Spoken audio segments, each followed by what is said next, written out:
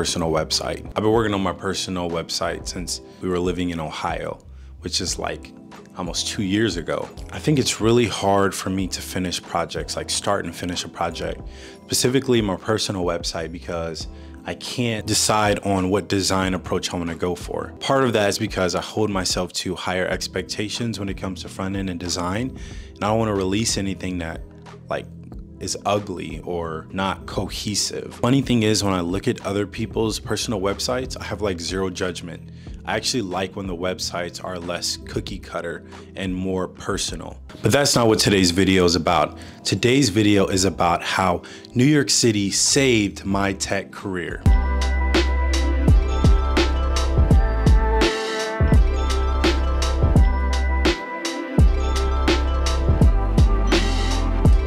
I have been working in the tech industry for a few years, but I felt like I was stuck in a rut back when I was living in Ohio. At the time, I remember kicking myself because back when I was in college, I was set on working for a Silicon Valley-based tech company. So I really only entertained Silicon Valley-based, like San Francisco tech companies when I would go to these like massive career fairs like the NSBE National Convention. And fast forward a few years, I actually realized that I would prefer to live in New York City and work a tech job in like Manhattan. Like that was a dream, but I wasn't getting the opportunities that I wanted to pursue.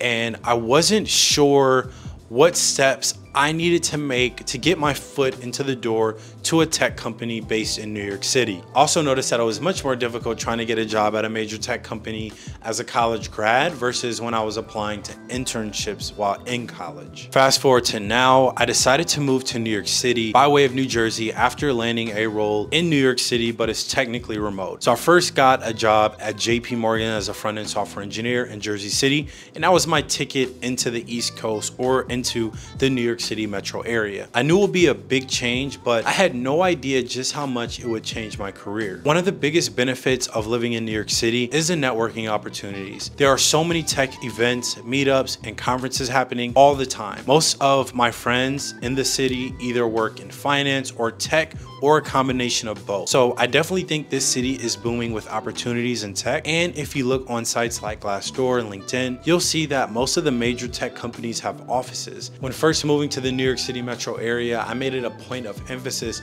to make sure that I network with as many people as possible. I met so many amazing people in the industry and was also able to create some really valuable connections throughout my journey. Especially as a tech content creator, I've had the wonderful opportunity of attending a lot of events the past few months and building relationships with people who work for some of my favorite brands. These events then led to the connections that have opened up a lot of doors for me as a creator. So I remember back in the end of like senior year, I was applying to, or I had applied to a role with, I think it was Goldman Sachs. And I remember an interviewer asking me this question that really stood out because no one had ever asked me a question like this before.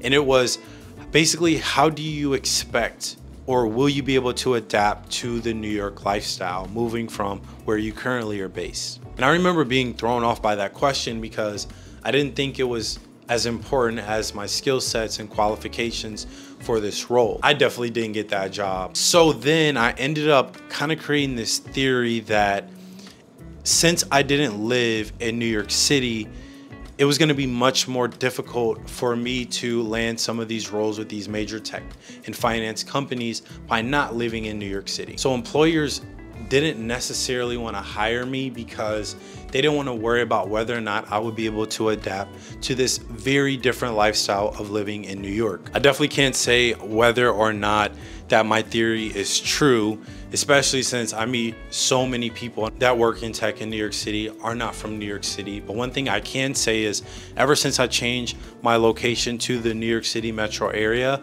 on LinkedIn, I almost exclusively get inbound job opportunities for New York City based companies, which is night and day to my experience living in Ohio. So moving here has definitely opened up a lot more opportunities for me just by being in the area, which also feels kind of weird saying that because there's so many remote jobs and there's so many people who migrate to different cities for jobs.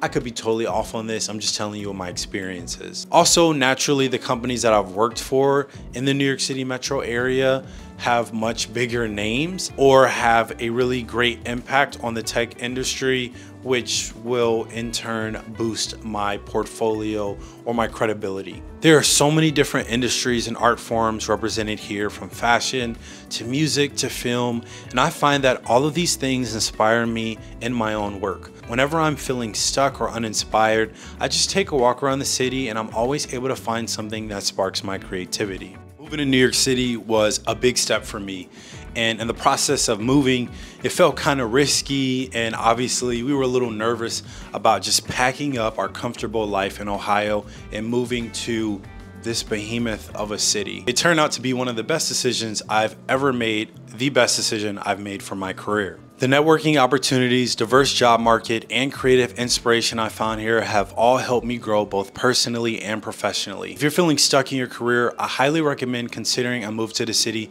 that never sleeps, or a city you can see yourself thriving in. Who knows, it just might be the best thing you ever do for your career. My perspective is, what's life without risk? And if you don't go after your dreams or aspirations, you won't actually know what you're capable of doing. With that said, that wraps up today's video. I'll see you all soon. I hope you all enjoyed today's video.